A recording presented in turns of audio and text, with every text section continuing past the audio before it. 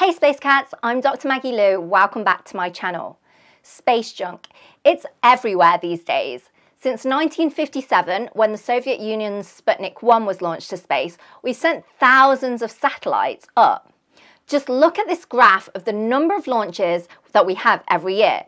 The last decade is absolutely terrifying. Space debris mitigation is high on the agenda of space bodies like ESA and NASA, and even the UN. We've seen several private companies also step up to monitor, deorbit, or even remove space junk. But this week's video is about why we might need to think twice about this. So let's begin.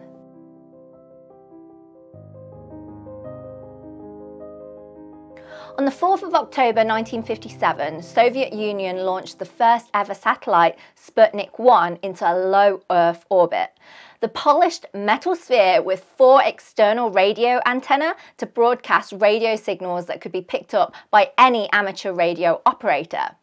Over the course of 22 days, scientists monitored the spacecraft, and it had a big impact on our scientific knowledge. From the drag of the orbit, we learned about the density of the upper atmosphere and the ions. And the radio signals allowed them to understand how humans in space could communicate with Earth. After the end of the mission, Sputnik 1 slowly deorbited. It burned up on re-entry of the Earth's atmosphere. It wasn't until 2002 that the 25-year rule came in that limited loitering in space post-operation to just 25 years. Just last year, this was shortened to 5 years with the hope that the space debris problem will become more manageable. Of course, too much space debris is a problem. Space debris in low Earth orbit is traveling at tremendous speeds, at about 15,000 miles per hour. In case of a collision, not only would this cause significant damage to an operating satellite, but the smash could create thousands of more pieces of debris that will go on and cause more collisions. You'd get this runaway collision effect known as the Kessler effect. But when Sputnik 1 was destroyed on re-entry, so was its history. Just like how some people like to argue that the first moon landings was faked, Sputnik 1 could also have been a fake. There is no physical evidence that it exists. Sputnik 2 launched just a month after Sputnik 1. It carried a stray dog named Laika to space. Sputnik 2 didn't re-enter Earth's atmosphere until 6 months after the launch, but Laika died of overheating just hours into the flight. Again, there is no evidence of this moment in history, so was it actually real?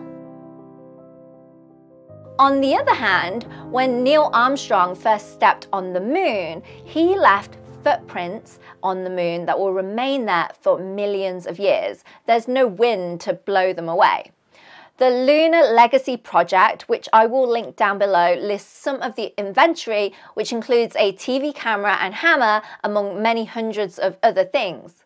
Similarly, other spacecraft landing wreckage sites are littered throughout the surface of the moon and Mars. The location of the first moon landings, the Tranquility Base, should be a World Heritage Site.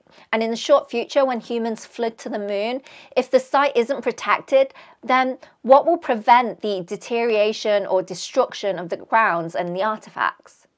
How can we maintain a historical record of Apollo 11? Not only does space archaeology preserve the history of our space race and technological advancement for our future generations, it can also help us learn about signs to look out for when searching for other intelligent life. Maybe in the future, we spot some spacecraft wreckage on some exoplanet somewhere in our galaxy. It would be a clue that some intelligent life form is possibly close by, like a trail of breadcrumbs pointing to life. And similarly, if we want to be found by extraterrestrials, shouldn't we leave them a trail of space junk to follow? We don't have the capabilities to see so far away yet, but we can practice searching for wreckage sites closer to home on the moon and Mars to begin with. Also, note that the next nearest solar system, Proxima Centauri, is 4.3 light years away, which means that light takes over 4 years to reach us. But it could be that the next nearest signs of life don't exist for distances of millions of light years away.